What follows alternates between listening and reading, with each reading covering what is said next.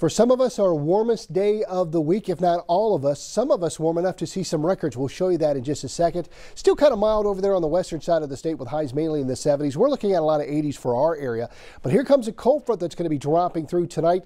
That's going to bring those temperatures down moving forward. 60s and 70s for Thursday and Friday. And then another shot of even cooler air possible as we get into the weekend. So we're looking at highs generally in the 60s, maybe a few 70s on Saturday holding on. And then on Sunday, some of us may stall out in the upper 50s with some of that cooler air coming into play. And then we're just going to start to warm back up as we get into the early part of next week. Maybe a little bit of rain chasing behind this front Thursday night into Friday. A few areas could get a few drops of rain, but nothing substantial as we remain dry. And outlooks still show all the way through the rest of the month. Not a lot of rainfall in the forecast whatsoever. So highs today, 70s and 80s across the region. I mentioned some areas could see some record highs today.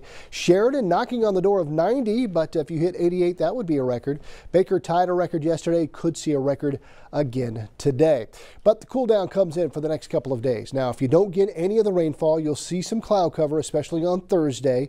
There's that second shot of cooler air coming in across the weekend to cool us down even more. And then as we get into the early part of next week, we start to see those temperatures warm back up again. Again, Thursday, Friday, very slight chance of rain as we continue this long stretch of dry weather.